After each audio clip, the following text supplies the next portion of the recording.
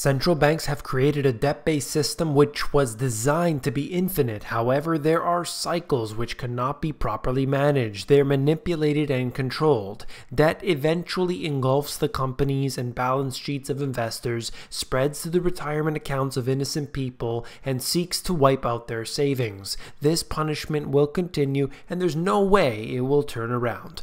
You came here for the truth, so let me unveil that for you. Today we're going to cover many different issues. I want to touch on a little bit of everything, but they're all connected because of central banks and their actions. So let's begin by taking a look at GE's stock. You probably saw what happened. This stock here has increased by 7% in one day. That's the 1 day chart. If you look at the 5-day, you can see the spike immediately upon opening, and then we look at the 1 month and you can start to see that 7% doesn't exactly mean too much, especially when we go year to date. It has been punished overall. Now, of course, you saw the stock go up by 7%. Obviously, there's been big changes here, right? Obviously, there's been huge headway. The problems have been fixed. The issues have been corrected, right? No, of course not. GE shares surged 7% after JP Morgan analyst who called their decline says the stock's bottom is near. Can you believe this? This is ridiculous. It is absolutely ridiculous. Because of some analysts making a prediction, the stock doesn't rise 0.25%, 0.5%, maybe even 1%. No, 7%. Absolutely unbelievable. The stock market is broken, and it's simply looking for a place to drop some money, not even for a day. These are intraday trading that's happening. People are going to get burned. Then we go over to the ECB. They kept their interest policy the same. Does that surprise anybody? They didn't increase the rates. They didn't decrease the rates. They kept them nice and easy. Well, this is a policy that has destroyed Europe to begin with, and this area is going to suffer continuously until they fix their underlying issues. They believe that by creating an easy monetary policy that it's going to be accommodative to the companies, but of course that couldn't be further from the truth. If there are companies out there that need to fail, the best thing to do is to allow them to fail. Regarding non-standard monetary policy measures, the net purchases under the asset purchase program will end in December 2018. They're claiming that they're going to stop the money printing in 2018. Well, we're going to see what happens. Obviously, this goes in line with the global quantitative tightening that is taking place. Less and less central banks are printing. They're either stopping what they're doing and keeping it at the same rate, or they are starting to wean off of it and allowing the debt or whatever it might be to expire. So it depends on the country. It depends on where you look. But of course, it is basically the same program happening everywhere. Central banks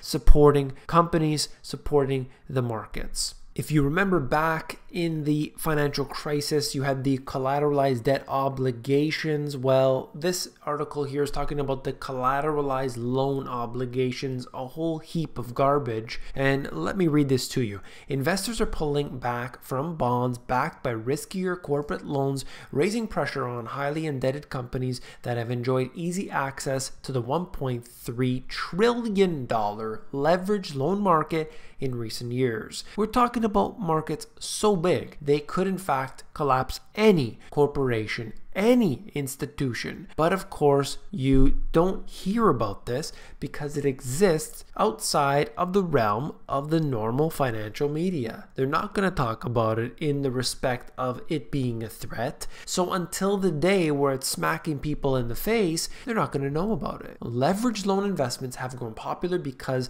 they pay a floating interest rate, positioning buyers to receive higher returns as the Fed tightens. But with investors ratcheting back expectations of the U.S. central bank rate rises, the leveraged loan market has been losing appeal. Look, we're not even anywhere near where they need to be, and they're already pricing in the fact that the Fed is going to stop increasing interest rates. Look, if the Fed doesn't continue to increase interest rates, we know that this is the top and the market is going to come down in the near future. That is historically what happens every single time. They get to a point, they keep the rates there, and it goes for a few months, and then the recession hits. This occurs every single time. So you better hope that the Federal Reserve needs to increase further from this point. Otherwise, the clock is ticking. The impact can be seen in the pricing of investment vehicles backed by leveraged loans, known as collateralized loan obligations or CLOs, which pool expected. I just want to just read this. Listen to this. I don't understand why this is allowed to exist, and it frustrates me and it steals the words from my mouth.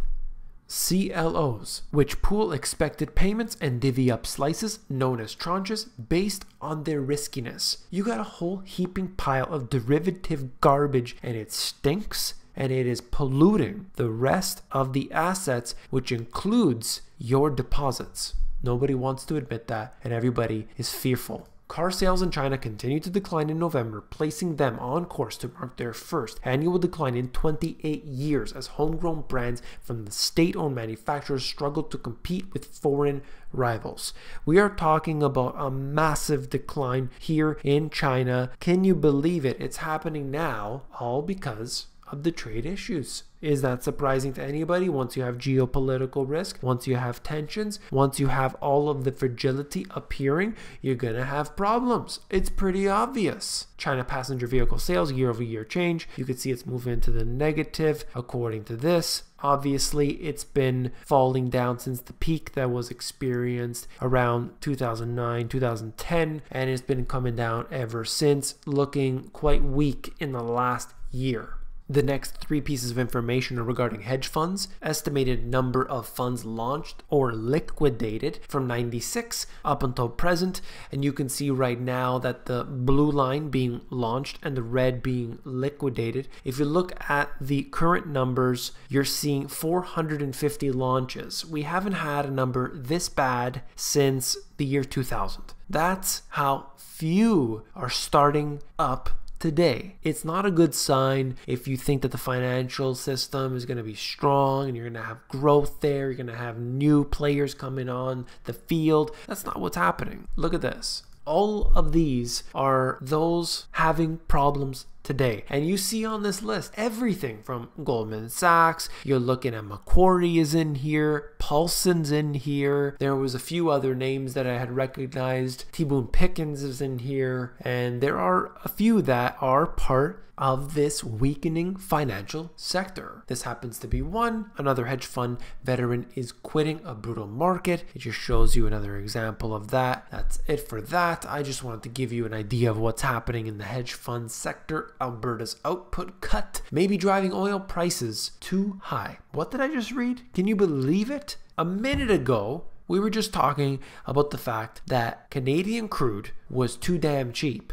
Now it's literally too expensive to sell. How did we get to this point in such a short period of time? Well, they had these mandatory production cuts, and apparently it worked a little too well. Alberta's heavy oil traded at about $41 a barrel on Tuesday, about $9 less than the US Gulf Coast, according to traders and the data that they compiled. Now, this is important because what you're seeing right now is an attempt at central planning, and it failed. You can't do this. You need to be able to allow it to fail if it does, and you can't try and support it on the way up and support it on the way down and control how much this person can pump. It's not a good idea. It's not going to work, and you're seeing the failure taking place today in such a short period of time. It must have been a week maybe that they started this, and immediately it had a dramatic effect. This is the chart that coincides with that. Just wanted to give that to you. I'm going to end the video there. If you found it informative, please give me a thumbs up. If this was too much and you had a headache, then please give me a thumbs down. Either way, you support the channel. And last but not least, if you want the financial education you were not taught in school, these two books have it all. You can get all the details you need right here in these two books. This is an education you simply did not get in school. And instead of it costing you $40,000, you're going to learn everything you need to know about how to manage your own money for $30 between these two books. So that's all. Check them out at the link in the description if you prefer the audiobook that's available at themoneygps.com. If you're still here, I just wanted to show you this. When I logged in to my account, I got this message. On December 13/14, you may see a noticeable decrease in your subscriber count as we remove spam from your channel. So I'm just bringing that to your attention, not just for me, but if you see other channels out there seeing a rapid decrease, we'll see about this. I never played any games because they're saying, you know, if you paid for subscribers or whatever, then maybe that's going to affect you. I never did any of that funny business because ultimately it doesn't make any sense. So we'll see what happens on my channel, but that's all. I just wanted to bring that to your attention. Thank you all for watching and subscribing and checking out this information every single day. Take care.